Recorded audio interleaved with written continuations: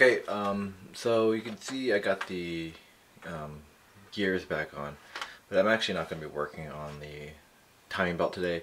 I've been doing a lot of research and trying to figure out and make sure I do it correctly and everything. One thing I did notice, I did watch a video off of YouTube from a guy who works for Gates, the guys who really, make special tools, SSTs. And one thing he did mention was that you got to make sure that your cam gears are in pristine condition. And if you can remember the removal of these, I had a tough time, let's just say, removing this gear. I just want to pull it off real quick. I actually took something and had to jam it in there to try to get this one off, and in that process, let's see here, I scratched that up real good.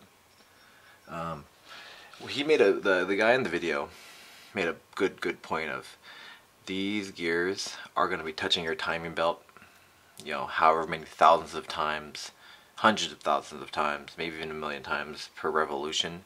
Not per revolution, but how many times it's going to be touching it in its life. And if these gears aren't pristine, they will eventually cut into the timing belt.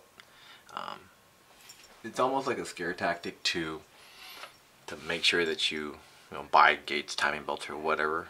But in actuality, there's a lot of fact in that. Making sure that your timing belt, since these are going to be spinning in thousands of RPMs,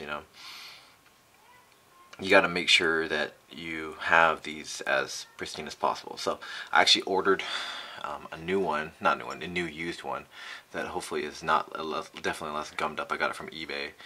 So I'm not going to be working on the timing belt. What I am actually going to be working on today is the power steering pump, and also getting the bracket for the other side of the alternator and stuff up together. I think that's going to be important, and it does not interfere with should not interfere with the installation of the timing belt later on. So I think I'm going to do that. I also might work on the fuel injection, maybe getting that set. But the timing belt, I know that it's definitely something that I want to get done. But I think that with the fact that this gear is all jacked up, I'm going to hold off on it until I get that new one.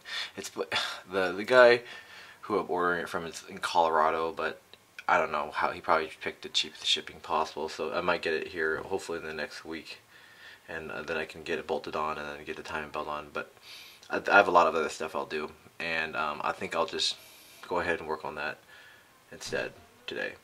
Okay, thanks.